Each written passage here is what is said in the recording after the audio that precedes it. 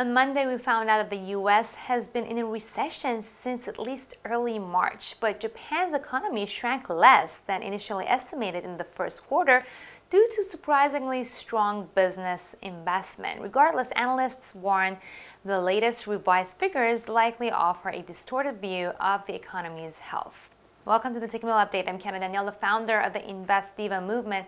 Make sure to subscribe to the Tickmill YouTube channel and support us by liking and sharing this video with your forex trading friends. On Tuesday, we'll be looking at the euro area's GDP, Australia's Consumer Confidence Index, and China's inflation rate.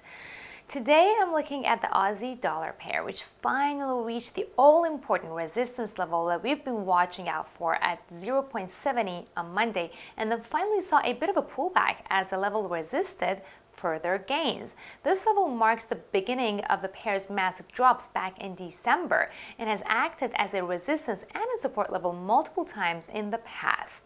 So breaking above it immediately could be tough for the bulls.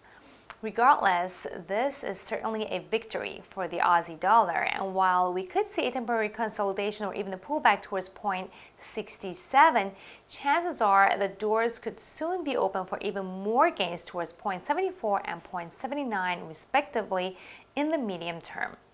Will you be trading the Aussie dollar pair anytime soon?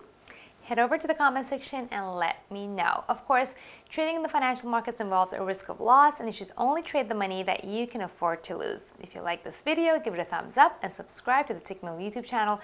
I'll get back to you with more updates tomorrow.